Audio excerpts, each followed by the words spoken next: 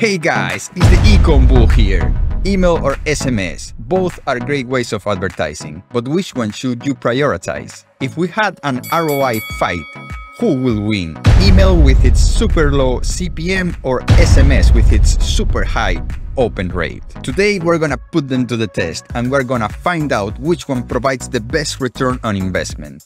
As always, we're gonna use a real company and a real product. So let's get started in 3, 2, 1, yeah! Alright, so we need to make this a fair fight. I just launched a new product and I'm going to advertise to all of my email subscriber lists and also all of my SMS subscriber list. Some of these subscribers are gonna be overlapping, so they will receive both email and SMS, but we will be able to see which one they clicked on and which one converted. Let's start by creating the email campaign first. So let's go to Marketing, Campaigns, Create Campaign, Email, Shopify Email. Super cheap, very good, I like it.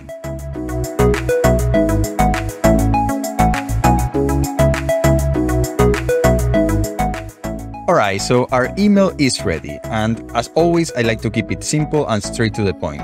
So we have new and then the design, the new product, the coupon code that it's only gonna be valid for 1 day, so there you have the urge to buy, and then just a little GIF showing how the product works. Then hi, the name, and then just a little bit of text, social media links, and a closing statement. All right, so this is ready. So we're gonna review it, make sure that everything looks good, and we're not gonna send it yet. We're gonna wait because we want to send both at the same time, the SMS and the email. We're gonna use an app called SMS Bump.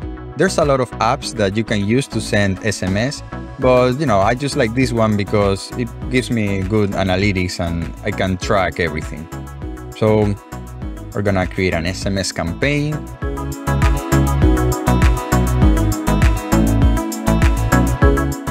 Alright, our SMS campaign is ready, and actually it's not an SMS campaign, it's an MMS because we're adding an image, in this case a GIF. So it's more expensive, alright, to send. It's almost like 3 times more expensive as sending a regular SMS, but it converts so much better that it's worth it. And this is how it works. So the site name, then the first name, it will be automatically populated.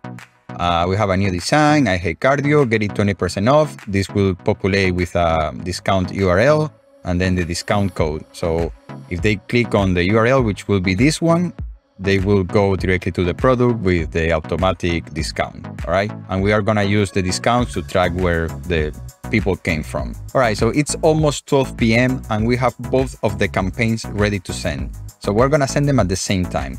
So let's first go to the email and send it. It's gonna be sent to 7,325 people. Let's send this. It's gonna cost $0 because Shopify allows you to send 10,000 emails for free. But if not, it will have cost $1 per 1,000 emails. So this will have cost $7. All right, let's send it now.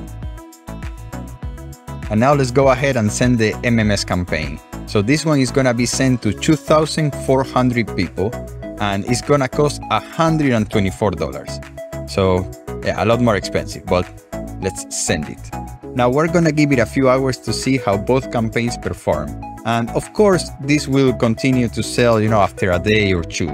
But the bulk of sales is gonna be within the first 5 to 10 hours. So we just sent the campaign 2 minutes ago and you can see how already people are starting to click, all right? And you see all of these weird URLs. So these are the automatic URLs that the SMS campaign creates, okay?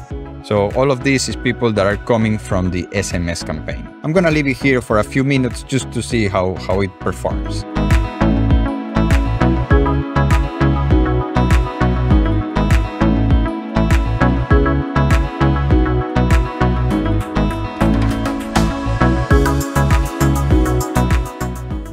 Alright, so it's 7 p.m. so it has been 7 hours since we launched these campaigns and now we're gonna check the results. Let's start with the email campaign.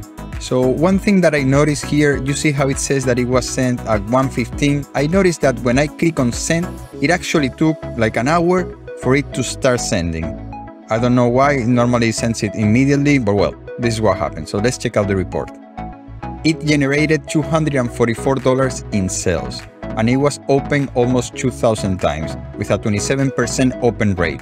Now this is high. Normally I get a lower open rate, around 15 to 20%, and it generated 6 orders. Now let's check the SMS campaign. So we go here to the SMS campaign. It generated $446, and it has a click-through rate of 2.69%. There is not open rate on SMS because we cannot tell if the people open the SMS, but I can tell you that almost everybody opens their text messages. So it's almost like 100% open rate.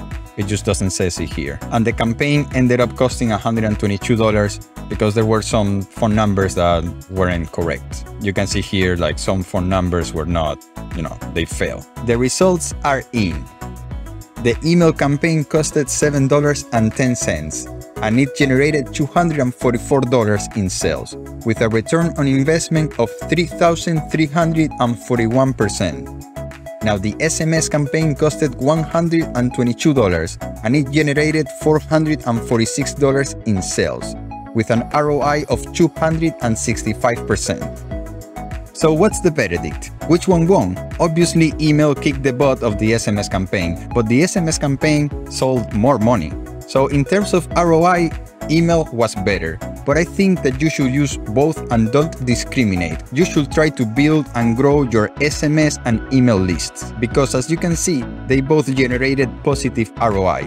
And that's the only thing that you should care about. As long as you put money in and then you get more money out, then you should continue to perform those activities. If you're curious how I grew my email and SMS list, well, it was mostly organically. I have a video right here showing you what happens when you go viral organically on different social media platforms. And I tell you how much you can sell, and of course all these customers go to your email list and your SMS list. So check it out if you're interested. And there's also this other video that is probably of interest to you if you're into e-commerce and all of this kind of stuff. Thank you. I'm out.